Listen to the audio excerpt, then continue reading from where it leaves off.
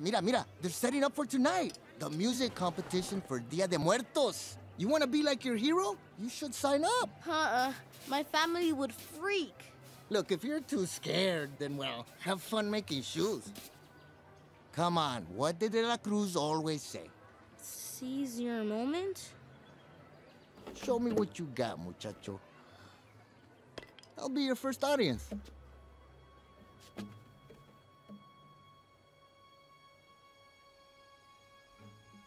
Miguel!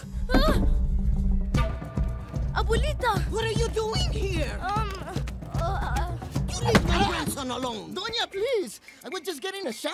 I know your tricks, Mariachi. What did he say to you? He was just showing me his guitar. Shame on you.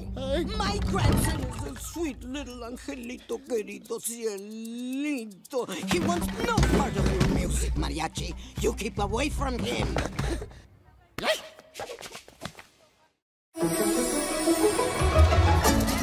Hola, Miguel. Hola. At Pixar, research is crucial to our storytelling. And with COCO, we got to visit the beautiful country of Mexico. This movie, you want it to all be rooted in actual places and actual people. So it was really important to us to see kind of the breadth of Mexico and how many different cultures and traditions there are. We visited big cities and little towns, multi-generational family businesses of shoemakers. For art, for story, and characters, it was just so informative. We were experiencing the colors and the smells and the sights and this incredible food. Have some more. No, gracias. See? That's what I thought you said. The beautiful architecture, the papel picado, the alebrijes, all of that is brought into the film in all these different ways. And those early research trips not only inspired the look, but they inspired the story and the importance of family. Do you mind? We learn so much from remembering family, where you come from, No music. and where you're going. I'm gonna be a musician! And as the story came together, we realized the movie was going to be about music as much as it's about family. We wanted the score to feel like it was born out of this world. So that meant using a lot of instruments indigenous to Mexico.